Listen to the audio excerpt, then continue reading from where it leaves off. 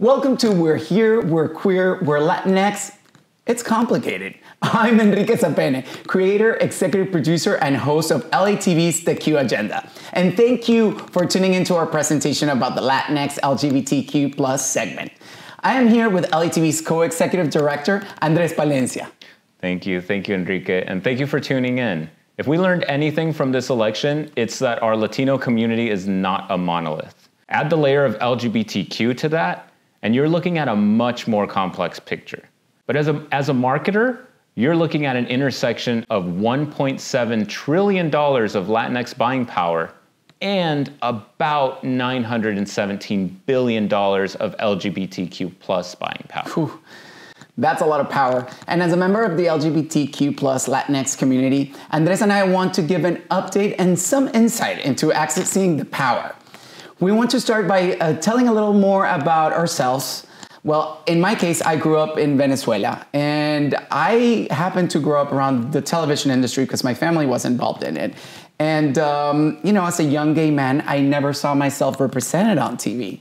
I always, in telenovelas and Latino shows, it was always like the buffoon or the clown, the over-the-top gay character that was always being made fun of or was always like the bad guy in the story. And I just I wanted to make a change. I wanted to be seen the way that I knew like me and some of my friends to be and be represented with dignity. So I started working in the industry and again, I ran into that wall where most of the characters that I was finding and I was booking as an actor, some of them even as straight characters, always like whoever the part was that had anything to do with the LGBTQ community was always, again, the same, the buffoon or the criminal. So I finally decided to take cards into my own hands and started creating opportunities. And long story short, too late. I came up with the idea of a talk show about the LGBTQ community. And I was lucky enough to find a home at LATV with this incredible group of supporting people who sat down with me and helped me polish the idea. And it is what you see today, where it's us being true as ourselves, expressing our opinions and having real, honest conversations. And where you see any subject from politics to entertainment to lifestyle through the lens of people that are part of the community and that are living in the now as the world is constantly changing. And again, luckily through this team at LATV, our family, we were able to find a space where to be true to ourselves.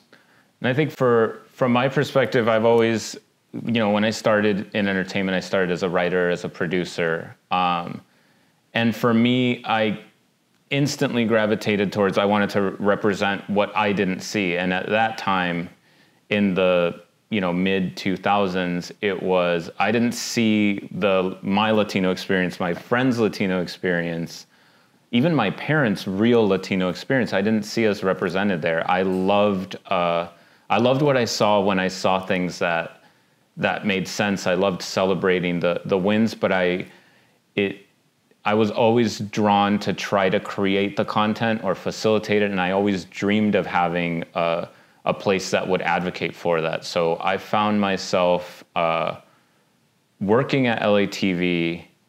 I started as an intern, and just kind of building my career, coming and going. And we hit this pivotal point around 2009 where we greenlit the Zoo, and we said, it's a variety talk show. We said, we need to have a show that celebrates Latino wins, but also accurately represents us. And within that show, I felt very strongly that we should have an LGBTQ presence. We got Dennis Pastorizo on board, and that kind of started this trend of just laying the seeds and the groundwork to make the case to be like, look, we can kind of see the cultural trends changing. We can start to see Latinos popping up as cultural leaders, as influencers on where the tides of music are going, where the tides of movies, of creative is going. Talking about that journey leads us to our mission as a pioneering bilingual media company, elevating the Latino voices, redefining culture. Absolutely. LATV Studios is an incubator for rising talent, a platform for genuine expression, and a welcome guest in millions of homes from coast to coast. We're a minority-owned and operated entity committed to providing authentic content that is created by Latinos for everyone. LATV content is distributed through national television, digital, OTT, and social media. That's who we are and what we believe in, and our TV audience represents that millennial generation that pushes culture forward. We're 70% US born, pretty evenly split when it comes to male or female identifying. We consider ourselves the 200%ers. There are people who see themselves 100% Latino and identify with their culture, while also feeling 100% identified with American or pop culture here in the States. Sure. And this is where we see why identity plays such a huge role in connecting to any piece of this Latino audience. To paint a more clear picture of our reach as a network, you can see LATV is in all the major Latino markets, which includes 82% of Hispanic households, accounting for over 12 million homes.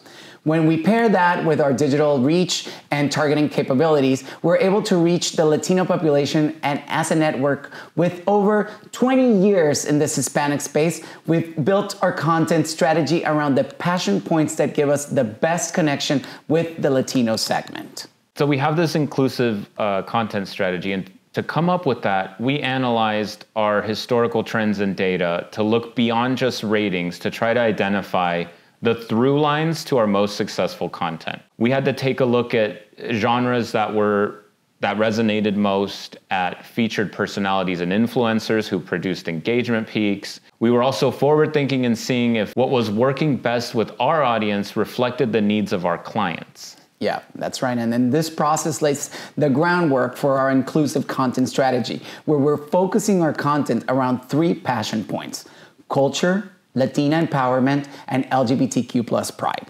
Today, we're focusing on this last passion point, and it's the Q agenda success as a model for how to achieve success in connecting effectively with the Latinx LGBTQ plus segment in today's climate, where there is an increased public scrutiny on performative allyship and superficial representation that we fight every day.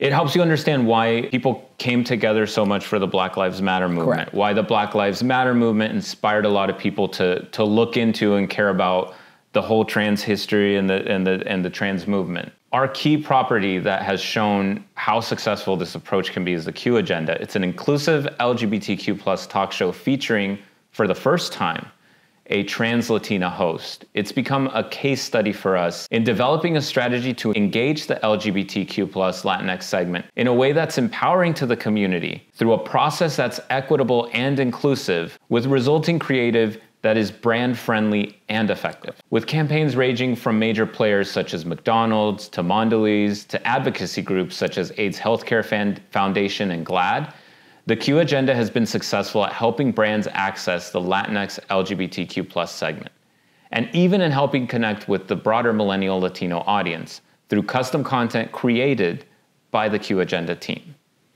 Inclusion and equity in the process has been fundamental in achieving this success for us and our partners. By process, we mean doing everything that we can as decision makers to ensure representation at all levels.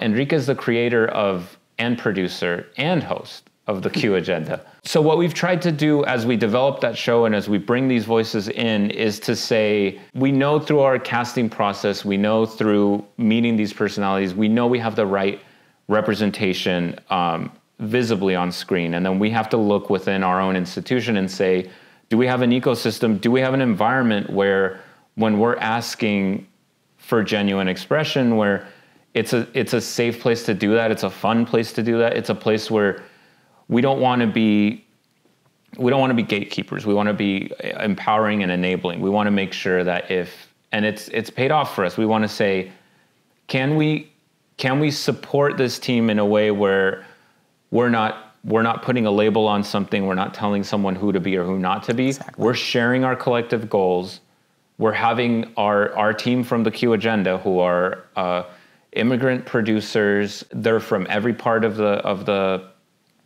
community, of our Latino community, representing themselves. It's been such a humbling journey and such a fantastic one to now sit next to Juliana and Liana and Victor, and we speak of every topic. We go from entertainment to politics to lifestyle, but the conversations, you get their opinions and you see the point of view through their lens. And to briefly give a taste of what it's like, we'll show you a little promo clip of the Q Agenda.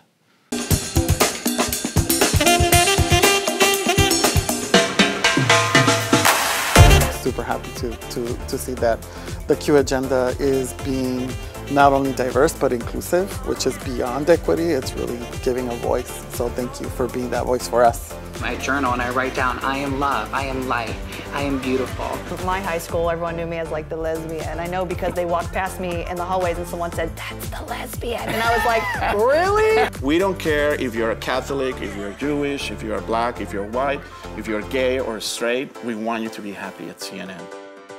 We have about 500 dogs with the Vanderpump Dog Foundation. We needed them in a time where we needed to find community and find support of people like us. So it's all about including everybody in the conversation and showing how love is love regardless of how you identify. I think that what you are doing here is so impactful and important. All that more right here on The Q Agenda. What perspectives do they bring if you were to kind of break it down by? Well, we're very different people, and we're all in different places in our lives. You know, I bring in the Latino immigrant married man. I've been married for 6 years, in a relationship for 10. Then you have somebody like Liana, who's a comedian, and she's also a political commentator, and she's very passionate about politics. And she just found the love of her life, and she's in a committed relationship with her girlfriend, and her girlfriend has 2 kids. So we also get to see parenthood through her eyes. Then Juliana, who is trans Latina advocate and activist, and who's all about representation and about passing. It's one of her biggest passions as well, because that's also another subject of, you know, when you come to talk to members of the community, the element of passing is something that we don't talk about enough. And passing, as I'm sure you all know, is when you look more feminine or masculine, or where you define yourself in those lines.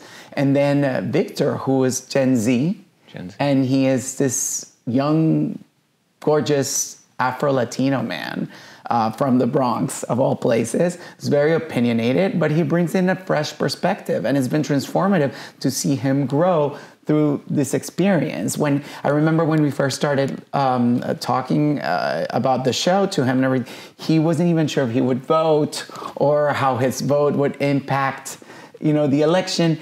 And now you see him all ready to go, like he voted and showing his sticker, and he's so passionate about, you know, changes and then having a voice. And he tells us about his conversations with his friends.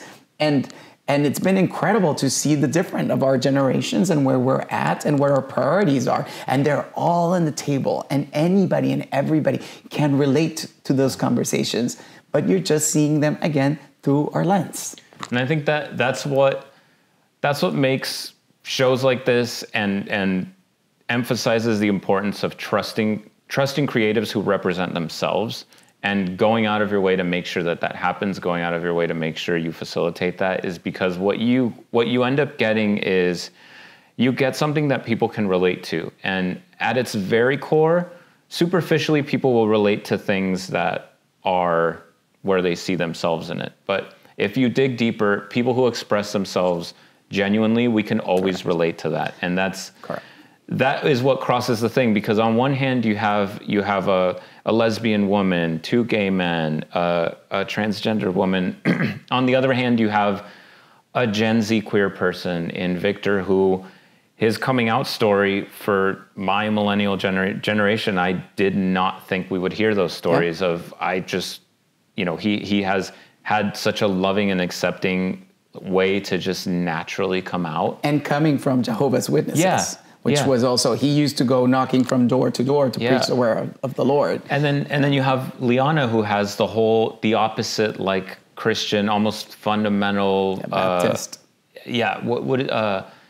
Conversion therapy kind of, the scary worst case scenario, which is all too familiar to our generation.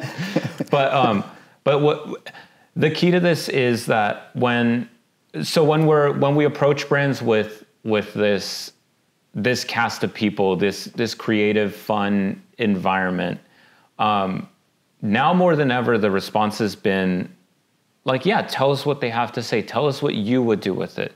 It's no longer, can we kind of temper our expression to be malleable to the market?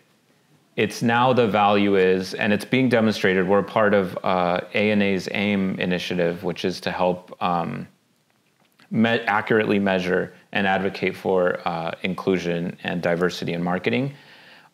Because we're starting to see the actual data that tells us that when people connect to content on a cultural level through their identity, if they have that relationship with it, that means that they'll connect better with the product behind it, with the brand behind it, with the messaging, with the overall tone.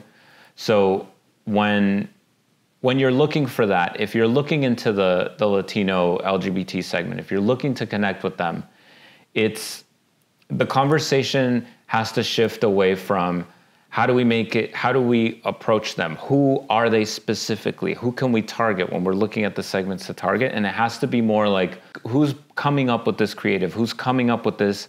Are there people with a stake because they're part of the community involved? You nailed it there, because to my experience, and I've worked with many different networks, to have representation in the position of like the decision makers, like to have somebody like you on the other end who supports it and understands it, because then also like they're supporting, and then also the element of being able to understand it. The fact that at LATV we have LGBTQ creators and decision makers, and we are all come from different parts. We have Latin America, we have Mexico, we have North America, we have all kinds of different Latinos in the creative pool. It's just a completely different story. At the end of the day, we like to call for, instead of the term underrepresented, we like to say underinvested, because we, more than any other demographic, Latinos we are not represented accurately on TV. And then you add the LGBTQ layer onto it, and it gets even worse. So our mission, our call to action is learn from the success that we have, learn from the success that you see, learn from the reason that you might be even attending these events, to know that the value is there of this segment, and the key to unlock it is to make a friend from within. Absolutely. It's important to emphasize that it's because we trust and empower the Latinx LGBTQ community to represent themselves that we have a property that is sought after by clients. It's respected by nonprofits and advocacy groups, enjoyed by our audience and audiences worldwide through the Reverie TV app, which will no doubt help us create more shows and content and ultimately provide more opportunities to the LGBTQ community.